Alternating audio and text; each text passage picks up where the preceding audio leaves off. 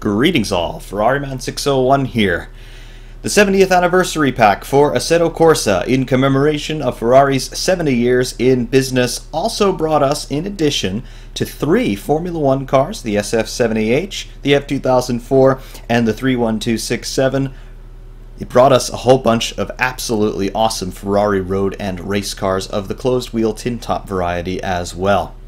Here be the star of the others, as far as I'm concerned, this, the 1987 Ferrari 288 GTO.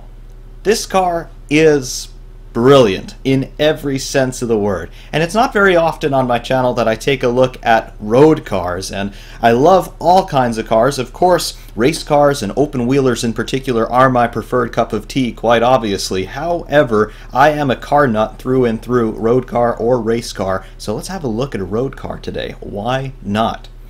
The 288 GTO, it was produced by Ferrari between 1984 and 1987. They built a grand total of 272 of these. The car, designed by the Pininfarina Design Studio by Leonardo Fioravanti, the car was originally designed to be a Group B racer. Problem was, at the beginning of the 80s, after 1986 in particular, the FIA decided to nix Group B. Group B, those cars were turbocharged monsters. I'm talking about things like the Lancia Stratos and the Monte Carlo Rally, those kinds of things. They were absolute monstrosities of cars. They had ridiculous power outputs for the small displacements of their engines, and it was just glorious. The problem was the FIA said that they were too dangerous. There had been a number of really serious accidents, including one very notable fatality, and well, guess what, guys? Group B is done.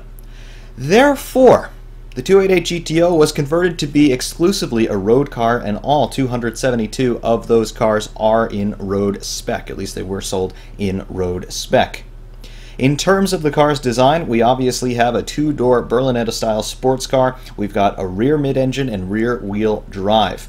The car is very heavily based on the Ferrari 308 GTB and GTS, which was, of course, the entry-level Ferrari of the era, but more importantly, this 288 GTO was really a testbed for what was to come, of course, the Ferrari F40 for 1987 in commemoration of Ferrari's 40th anniversary, thus beginning a grand tradition of absolutely ridiculous road cars, hypercars today we would call them, the F40, the F50, the Enzo, and now La Ferrari, releasing those cars roughly 10 years apart from one another in commemoration of another decade of Ferrari.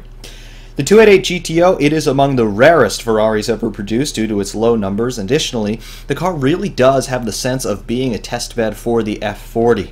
The engine in this thing, as we mentioned, it is a rear mid-engine layout. It's a 2.9-liter twin-turbo V8. It is the Ferrari Type F114B.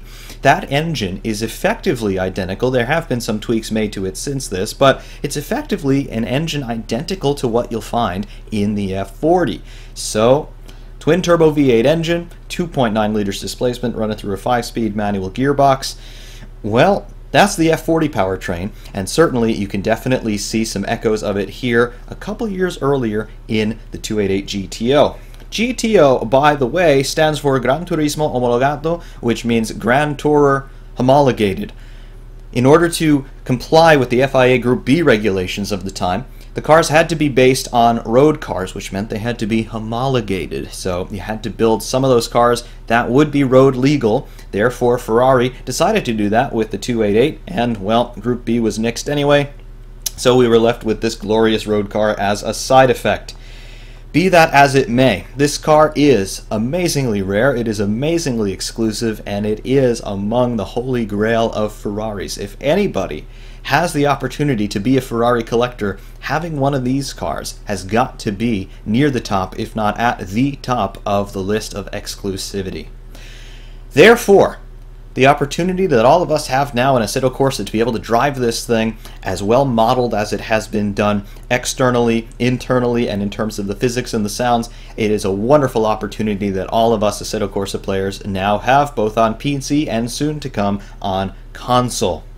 enough about the history of the car and its specs. Let's just have a look at this thing. Kunos, once again, as they have done on the Formula One cars in the 70th anniversary pack, they have done a brilliant job modeling this car inside and out.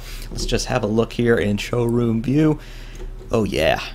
I don't know about other people out there, I don't know about any of you, but when I think of the name Ferrari, this is the shape that immediately comes to mind.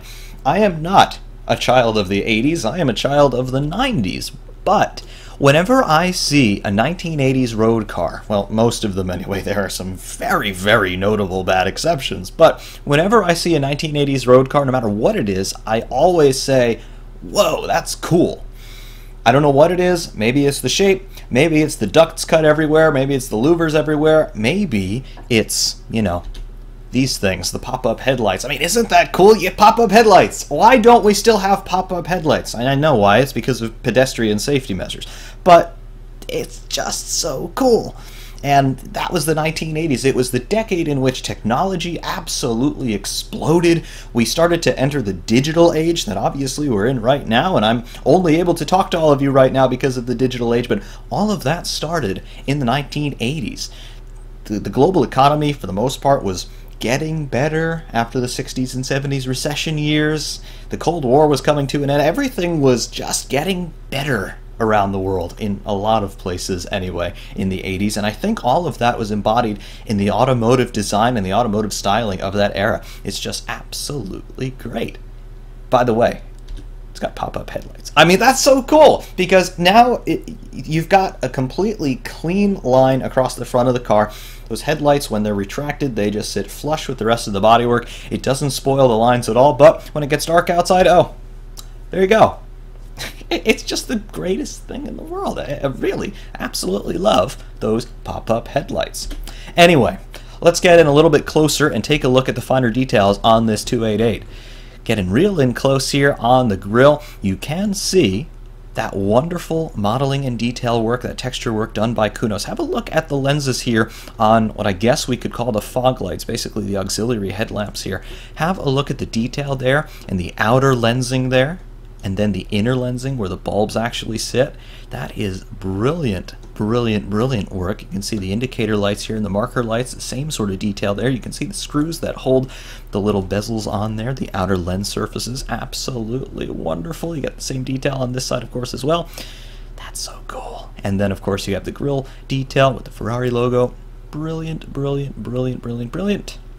Moving across to the top side of the bodywork where we get into the sheet metal, aluminum, and actually quite a bit of Kevlar and even some carbon fiber being used on this car. Don't quote me on this because I'm not 100% sure, but I believe that this may be the first time that Ferrari used carbon on a road car.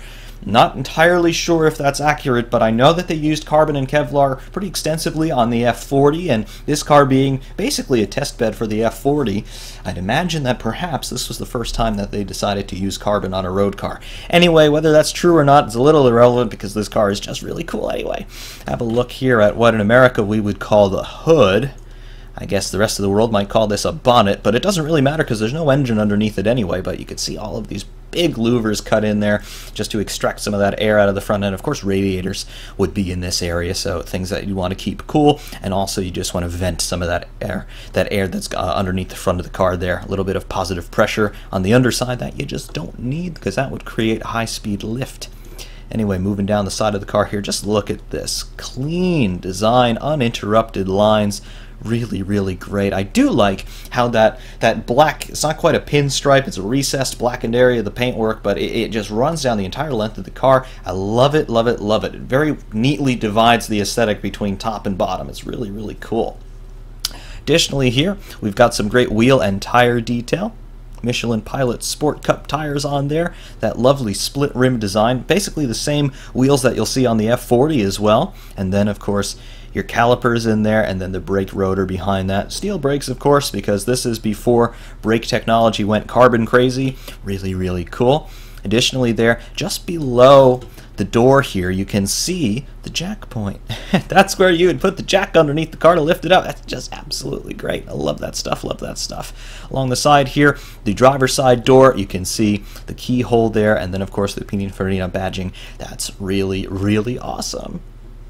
Looking inside, yeah, that interior very nicely modeled, and it's very inviting. We'll go in there in a moment. Just looking around the front section of the car here, you can see those NACA ducts cut into the door, and then they go into the fender there. That's to feed the engine. Really, really nice. You can see these very prominent rear view mirrors as well. They're a flag type design.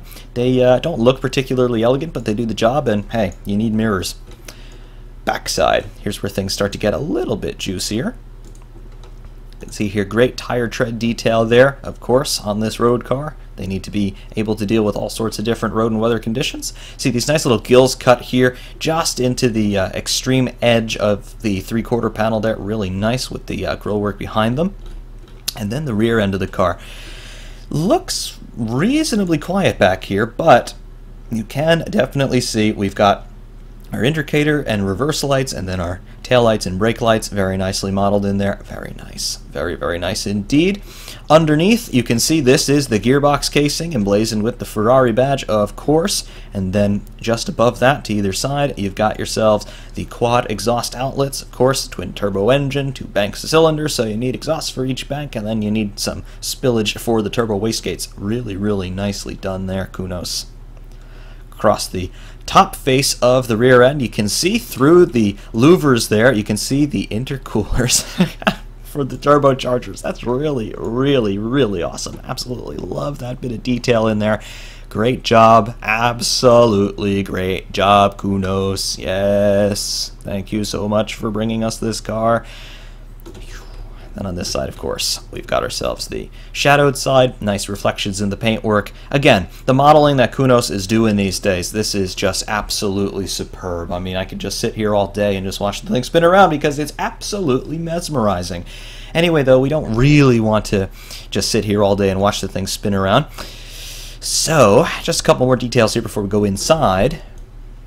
Have a look here. I want to get another close-up shot of those pop-up headlights because, yep, pop-up headlights, they're cool, right? There they are. And yes, when they come up, you can also see, look at the shut line there between the front bezel that you would have to remove by removing those screws, the 4 screws, 2 on each side there, in order to take that bezel off to change the bulb. It's all there. It's all there, and it's all really nicely modeled. It's so cool. You can also see the lower side of the headlight assembly there, how that also rotates when the headlights come up. We'll shut them down, and then we'll turn them back on. Watch the bottom side of that headlight assembly. It all rotates, as it should. That's all really, really cool. I mean, that's detail. That really is attention to detail. Kunos, good job, good job, good job. Alright, I'll stop obsessing over the headlights now. The other thing we can do, of course, because this is a road car in showroom view, we can open up the doors.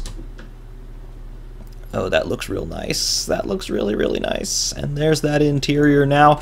Not looking at it from behind the glass, now looking at everything in there. It just looks so nice. There are your pedals down there, your dead pedal there. Really, really cool. That big gear stick, of course, in that shifter gate. That was a Ferrari signature. Ferrari have gone away from manual road cars for quite some time now, which is a tremendous loss to the world at large, but, well, technology. But, yeah, have a look at everything in there. Let's go in there.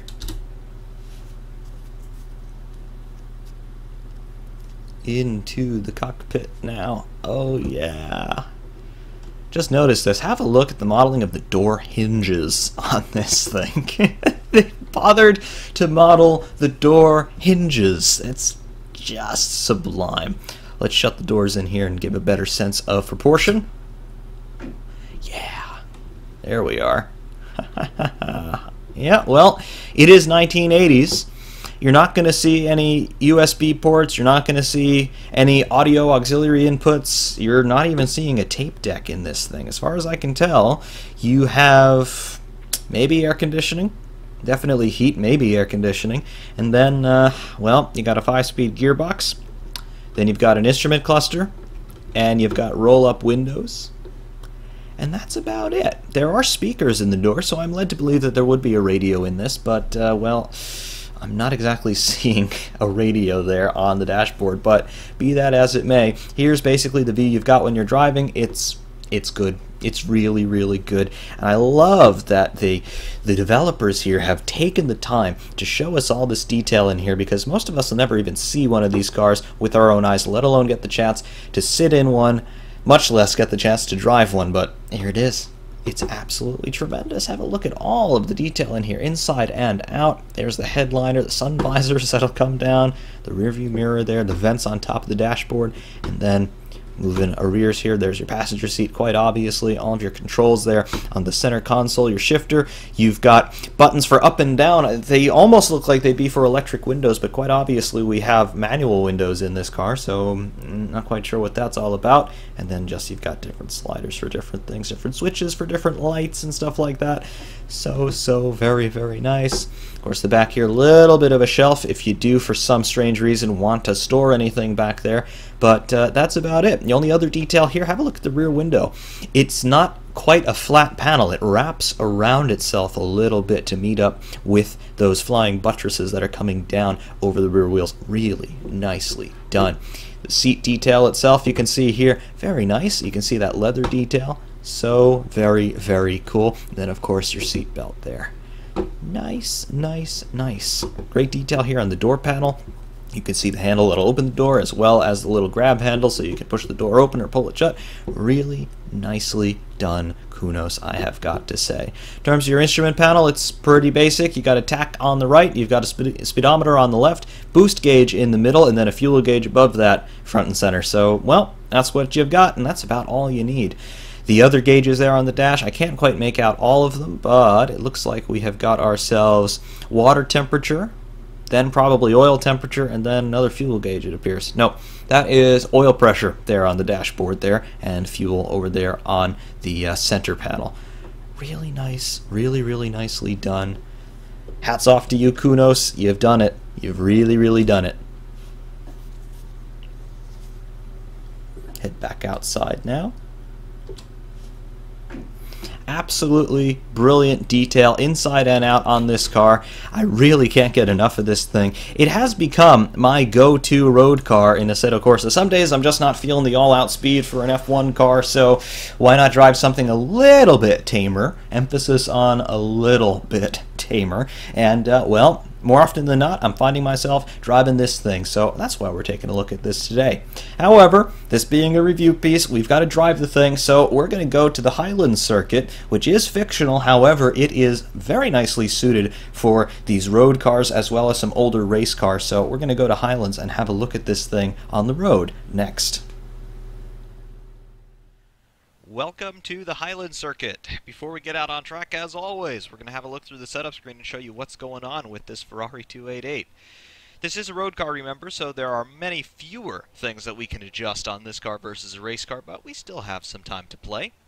Here on the gear display, you can see that we can adjust the gearing to some extent. We can adjust the final drive ratio, but additionally, you see, we have gear sets in this car. We have a US spec and we have an Evo spec. The Evo spec basically has a little bit shorter gearing in the lower gears, but our top speed still remains at 255 miles an hour. Theoretically, of course, assuming no friction, that's never going to happen. 255 miles an hour in a 288, no. But this is basically meant for track use, and then the US spec, this is meant for road use. You can see the final drive ratio does not change between the Evo and US spec. Tires, we've got 3 tire compounds to choose from. We have street tires. These are basically modern road tires that you'd get if you owned one of these cars and it was time to slap some new wheels on it. You could also use the Assetto Corsa 90s spec street tires, as well as semi-slicks, which are basically meant for track-only use. We're going to run on the street compound here. Fuel, we've got the fuel zeroed out to shut the engine down, but you can see the maximum fuel level in this car is 120 liters, as you might expect.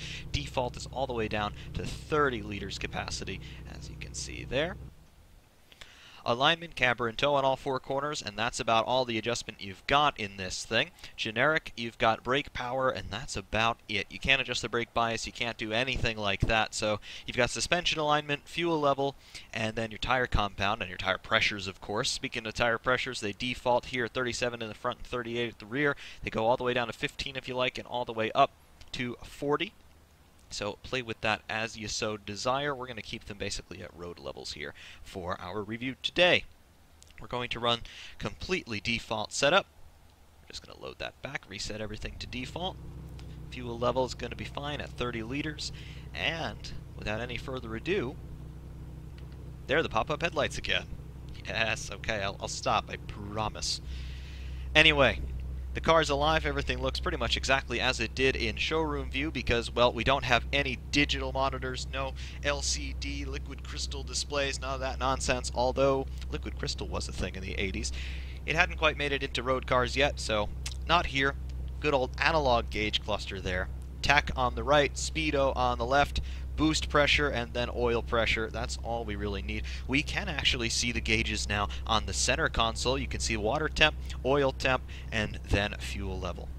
Really nice. Pedals in the lower left as always. I've supplemented that with our digital tach and our gear readout just so you can see what gear I am in, considering there's no other way for you to know what gear I'm in. Anyway. Oh yeah. There's that V8. Hi. Let's go. We're not concerned about speed here today. This is a road car. It's a very fast road car, but it is still a road car nonetheless. So we're not really concerned about speed. This is going to be a bit more leisurely.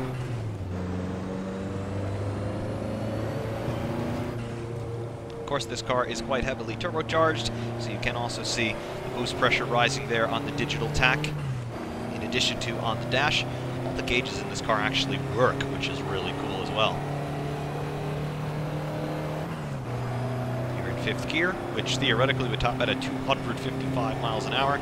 That's not going to happen for us here today. It's not going to happen for anybody ever.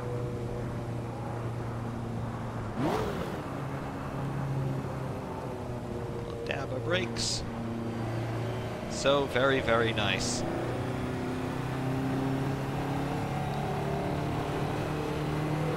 Running at a more relaxed pace like this, you can still see the car quite easily build speed. 140 miles an hour. 150 there or thereabout. Remember how old this car actually is? That's pretty impressive considering its age. And the fact that it's street legal.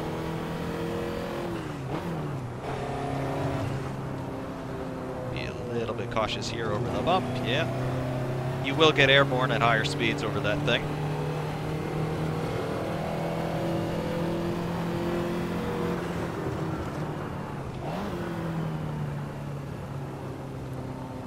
Just pitch it in very gradually, back on the power.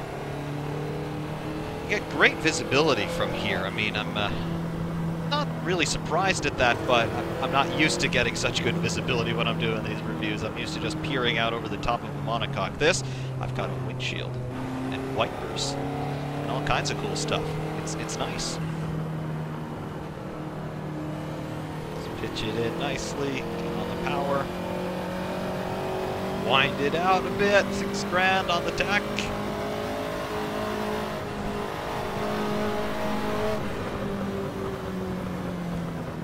Yes, very nice indeed.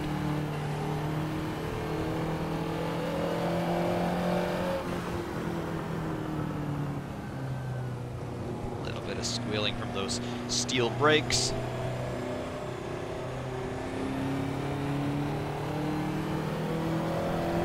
In mid-range, once you're in the power band, there really isn't much in the way of turbo lag. At lower revs, of course, you are going to get quite a lot of turbo lag.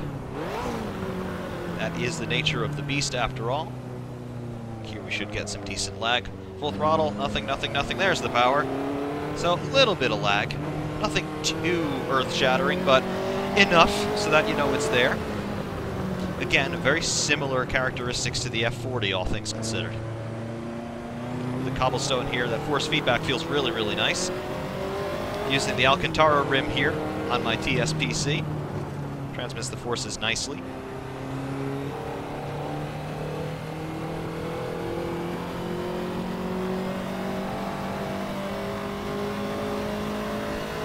There's 7,000 revs.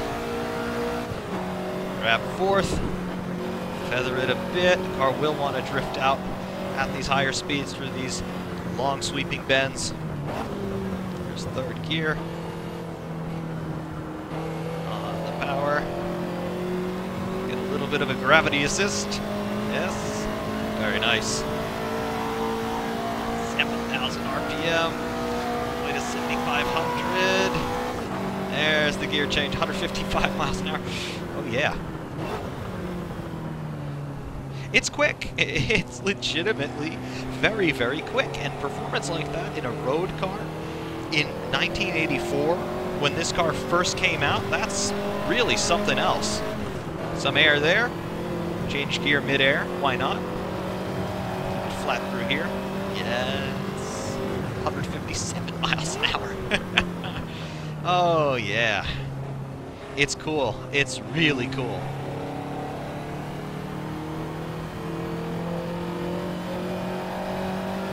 Bump, down, another bump, down again. Yes. Oh, it's so nice. It is so nice. Just on road tires. It's good. It's really good.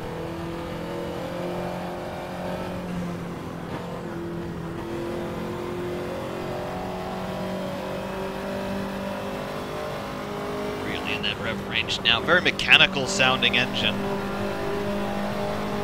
Doesn't quite have the same harmonies as a V12 would. Just a V8. You know when you've got a V8 car. It just sounds torquey. It sounds throaty. It sounds like business.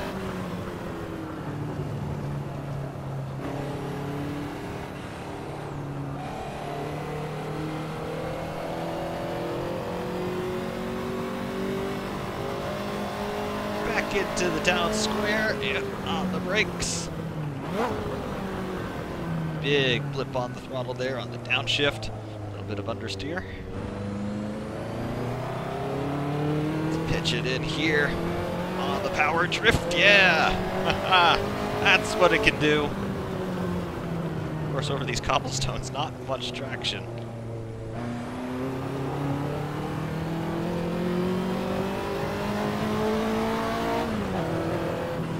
Oh yeah, I'm starting to get a little enthusiastic now.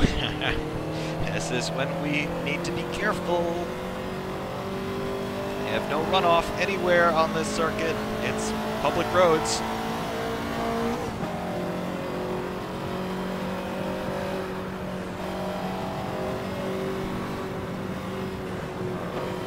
It is so nice. That's a bit sideways. It keeps you honest. It certainly keeps you honest. It has a way of doing that. Yeah, the boost just keeps going and going and going all the way up to red line. It's so good.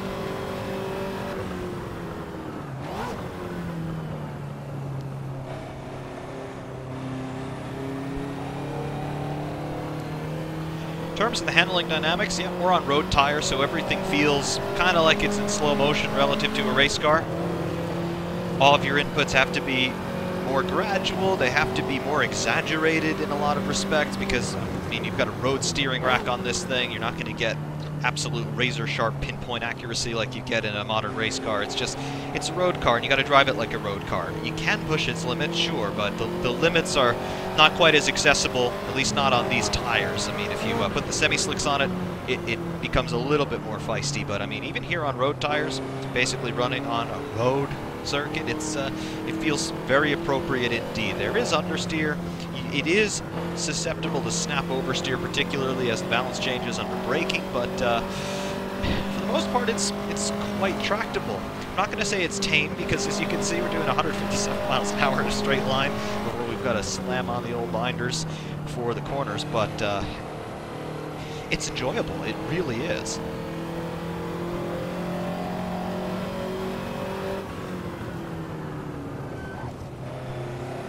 Of course, no ABS, no traction control, none of that. It's just you and 3 pedals and a steering wheel and a gear stick, and that's all you want. If this thing had any sort of electronic nannies, it would really spoil the experience too much. Back onto the cobblestones here. Controlled the drift a bit better that time. Miles an hour before we got to get on the brakes. Oh, it's so good. It's so very, very good. in so many, many ways.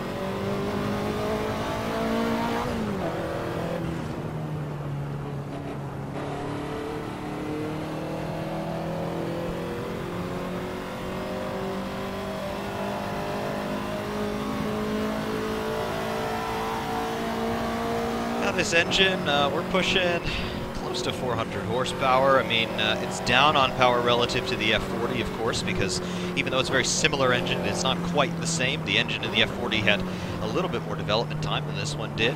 This basically was the test bed for the F40, like I mentioned before. So Ferrari took their lessons from this car, and then they applied them to the F40, which was, all in all, even crazier than this, as all of you well know. The F40 with those big ducts cut into everything, the gigantic wing at the back. Certainly not as civilized. This is almost civilized, I've got to say. Like, I mean, I could see driving this to a fancy party or something and really not getting too many blank stares of disbelief, if you know what I mean. Yes, people who know would certainly know what this is, but most people, regrettably, or luckily, depending on your perspective, would probably just look at this as an old car. But those of you who are educated know that it is anything but.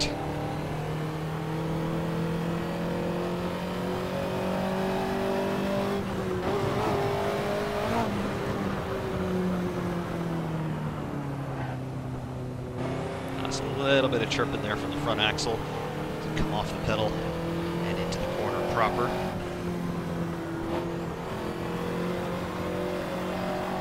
It's nice. It's really, really nice. And it's a nice change of pace, not to have to worry about hitting your marks exactly right and, you know, having to wait until you're about ready to depart this earth before you get on the brakes. It's a nice change of pace being in a road car for once.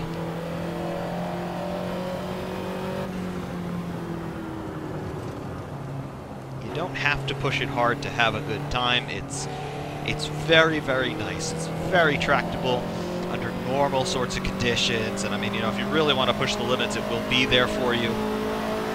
But again, you've got to respect it because it is what it is. It's a 30-something-year-old road car at the end of the day. So if you are somebody who is used to the electronic natties, who have integrated the electronic natties into your fundamental driving style, you're going to have a hard time. Just leave it at that, but do some laps. And trust me, it's worth it. It really is worth it.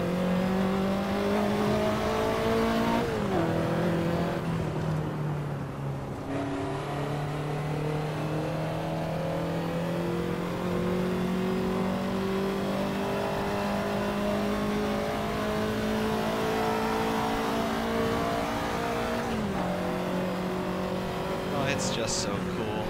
Breathe on the throttle there. 150 miles an hour, no big deal. It's great.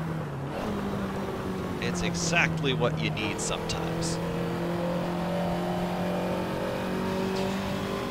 Some of you probably wondering, how does this compare to the F40 in terms of a driving experience? It's very comparable, it really is. As I demonstrated a few days ago, the F40 is quicker. You would expect the F40 to be quicker. I mean, first of all, it's got more horsepower. Secondly, it's had another couple of years of development. And thirdly, it was basically the world's first hypercar. So, yeah, the F40 is quicker, but not that much quicker, all things considered. It's the F40's more exclusive and on aggregate, I would say more expensive little brother. Yes, the F40 at auction today, that's going to fetch probably in the millions of dollars. One of these, though, it's going to fetch more. Of course, Ferrari never intended for that to be the case.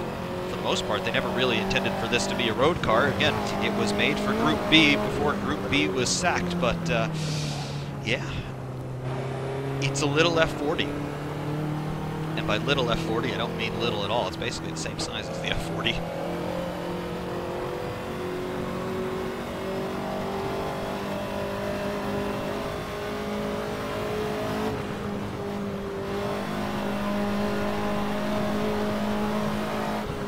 I like that the engine's got a very wide torque curve for a turbocharged engine. You can leave it in third gear for all these corners and just let it drop into the mid-range of the RPM band, and it's still got plenty of grunt out of the corners for you. It's really very tractable. course, the twin turbos have something to do with that, but still, very nice. Very drivable.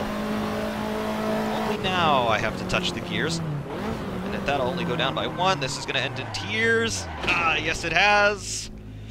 Aye, that was expensive. That's what it looks like to crash $6 million. Was that a $6 million crash? It may well have been. However, we can remedy that little situation quite easily. Yeah.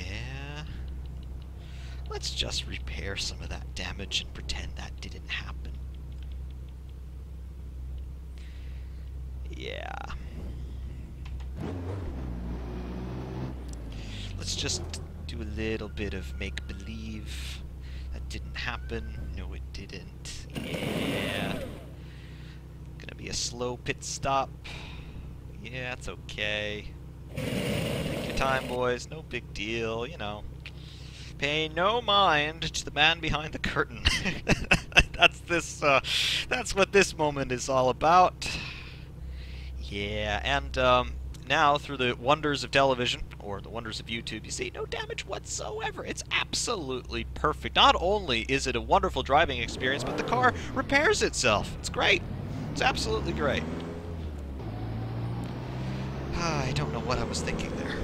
I was talking about pushing its limits, then how tractable it was, how manageable everything is, and I still managed to stuff it into the barriers. Oh well.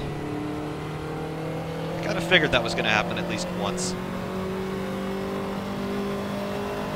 I have to redeem myself now. Oh, that's slightly embarrassing. Oh well.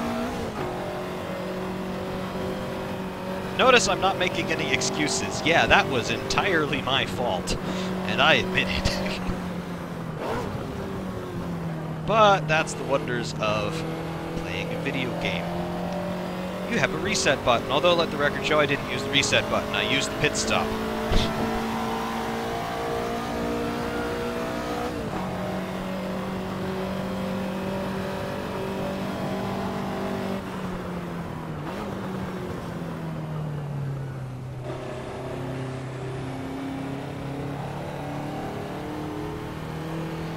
Anyway, where were we? Yes, about how relaxing it is. Yes, it is quite relaxing when you want it to be. It's also absolutely terrifying when you want it to be. Like right here, this is pretty terrifying. 156 miles an hour through a corner in a 30-some-odd-year-old road car. It's mildly terrifying. But it can do it, provided you're a good enough driver for it. I'm not saying that I'm a good enough driver for it, as we have just evidenced.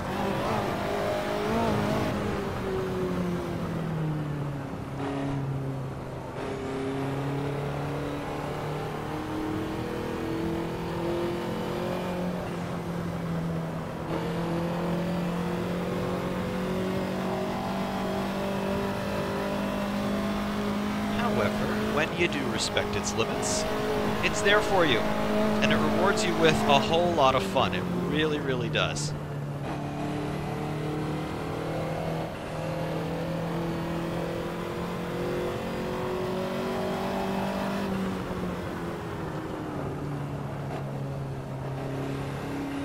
Let's see, here's where everything started to go wrong on the last lap. Carried a bit too much speed through here, left the braking too late. I really should be braking right here. I didn't brake till about here on the last lap, and that's the reason why we had a date with the barrier.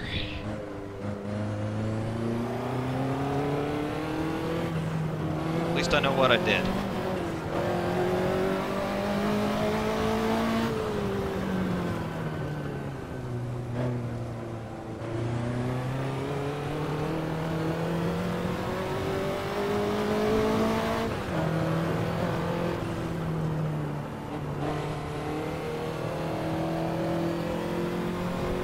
Regardless of any spills along the way, it's still a wonderful car, and quite honestly, that's the reason why I drive it so much when I'm not recording stuff, because it's fun. It's a lot of fun. The modeling is great, the texturing is great, the sounds are great, the physics are great, everything about it is just plain old great. And of course, you'll be able to hear the sounds a bit more clearly after the commentated drive piece, because, well, hot laps are to come. But, yeah, this is awesome. Awesome, awesome. And there's our fuel warning light. You can see on the dashboard there, in the fuel gauge, the rightmost gauge on the center console, we've got a red light there as well, telling us that, hey, you're about to run out of gas, dummy. Do something about that. And I like it. That's it. That's the only bit of warning you have in this car. Everything else, it's up to you. There with the fuel level, the car is willing to give you a little inconspicuous red light that just happens to match the rest of the interior trim, so in your peripheral vision you might not even notice it. But it's not like the cars of today where they give you estimated range to empty and all that stuff. I don't need it. I don't want it. I don't need the computers. I don't want the computers. Just give me a steering wheel, 3 pedals, a stick, 4 wheels, and I'll have a nice day. I don't need any of the electronic gizmos.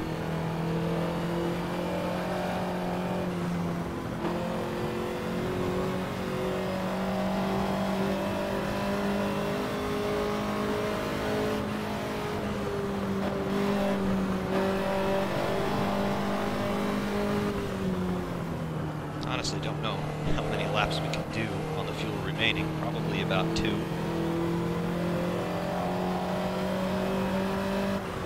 On the brakes, turning in. Hesitate a little bit on the power. Now let it go.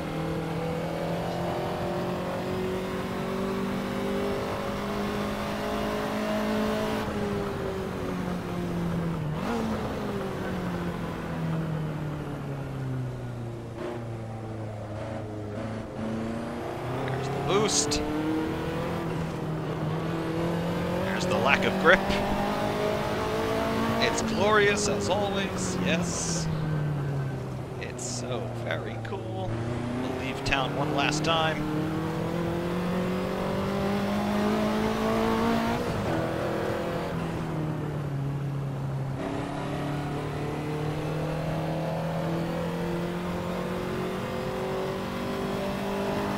Lovely, lovely, lovely.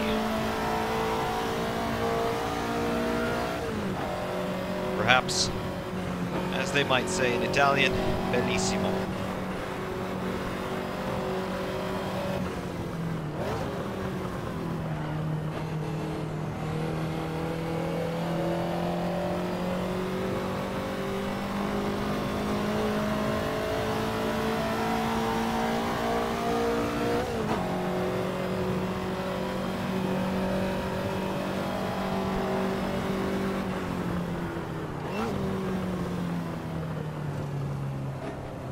It in, pick up the apex, a little late, no problem. Use the camber of the road. Pick up revs. Short shift into 4th in the air. Meh, no big deal. On bumps, pick up the brakes. Use some engine braking, yep, very nice. Back on the power, there's the boost.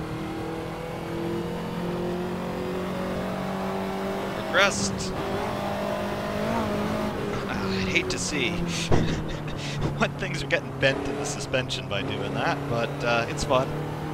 Of course, if I actually had this car, there's no way in hell I would ever drive it like this, at risk of stuffing it into something, because, yeah, it's expensive.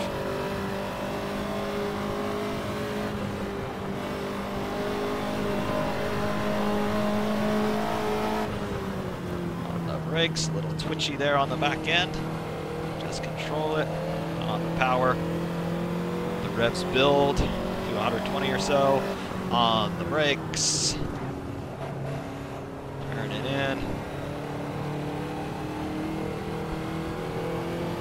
And back into town for the last time. We'll pit on this lap. Brakes.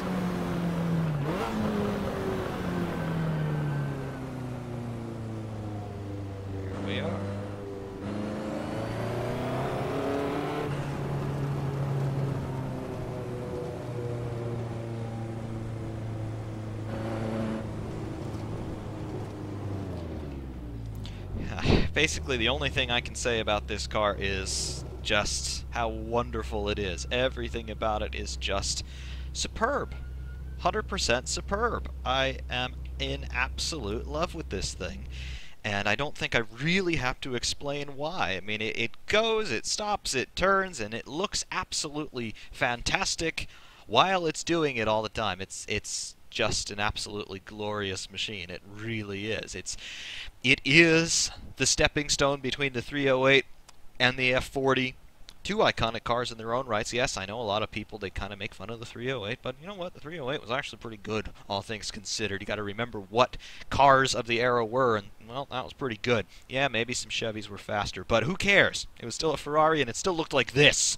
I mean, it's great. This is obviously the ultimate design evolution of the 308, except for one other car, which was the GTO Evoluzione, which, of course, was the immediate predecessor to the F40. But this is the road-going version of that, and it's absolutely fantastic in every sense of the word. And, of course, it's all sewn together and presented very nicely with a bow on top by the pop-up headlights. You just gotta love them. You've absolutely got to love them. I leave you, however, with hot laps to come from here at the Highland Circuit. I do, once again, thank you all very, very much for your engagement, your comments, your likes, your subscriptions, and, of course, all of your wonderful support. Hot laps are to come. Until next time, FerrariMan601 saying thanks very much, and we will see you soon.